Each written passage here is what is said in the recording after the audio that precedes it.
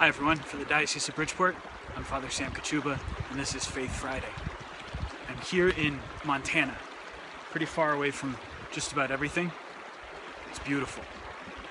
I'm here on a fishing trip with my dad and my brother, a few other guys. And as I was coming out here, I was thinking, I want to make a video for Faith Friday.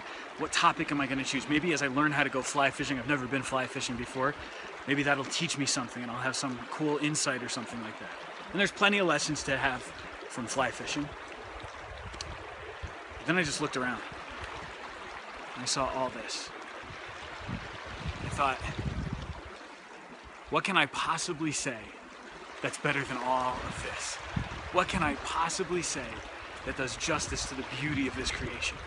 Then in the gospel this morning, we read the story of the scribes and the Pharisees coming to Jesus and asking him for a sign. And Jesus saying that no sign will be given to them except for the sign of Jonah. And he says, there's something greater than Jonah here. And it's true. There is something greater than Jonah here. Look at this. They're all around us.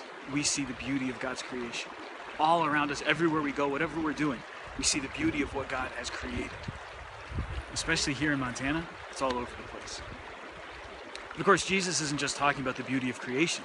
That's part of it. And he wants us to see his beauty. He wants us to see the sign of God's love and God's presence everywhere we go. But that's not the only thing he's talking about when he says there is something greater than Jonah here. When he says there's something greater than Jonah, he means himself. He's even greater. And how is he greater? Jonah was in the belly of the whale 3 days and 3 nights.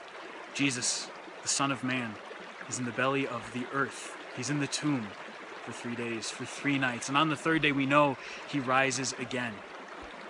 There is something greater than Jonah here. The power of Christ in his resurrection is greater even than all of this beauty all around me. Today, remember the beauty of Christ, and remember especially the beauty of Christ who is greater than Jonah, as he is present to you in the Eucharist, as he is present on the altar in the holy sacrifice of the Mass, as he is present in every tabernacle of the entire world. And then, get outside and enjoy the beauty of God's creation. For Faith Friday, Father Sam Kachuba, God bless you.